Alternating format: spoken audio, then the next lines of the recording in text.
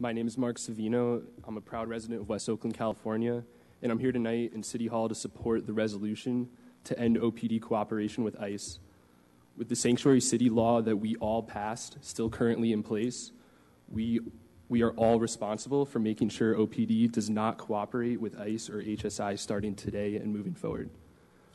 I don't trust our police given their track record, and I'm concerned whatever you say or do will not be effective nor protect our citizens. I understand now that the Alameda County Sheriff's Department is ready to play ball and cooperate with ICE. They're an organization that continues to violate people's constitutional and human rights. I read somewhere in the newspaper last week that Oakland's Highland Hospital has a camera that reads license plates and shares that information with the feds, including ICE. And I think we all know that our scandalous police department has been under federal oversight for the last 10 plus years. So how can we trust them to stay away from and not cooperate with ICE?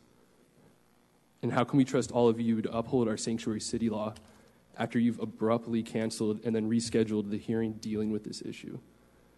Who runs this council and who runs this police department? Forget the chain of command and stop dealing with the devil. Do what's right and protect every underrepresented person, any undocumented immigrant, and everybody else living in Oakland. Our city must stand as a model to the rest of the world, a model that opposes every hateful and unjust policy. My name is Marc Savino, and I'm here to say enough is enough. Dismantle OPD, deport ICE, resist Trump, go Oakland. Thanks for listening.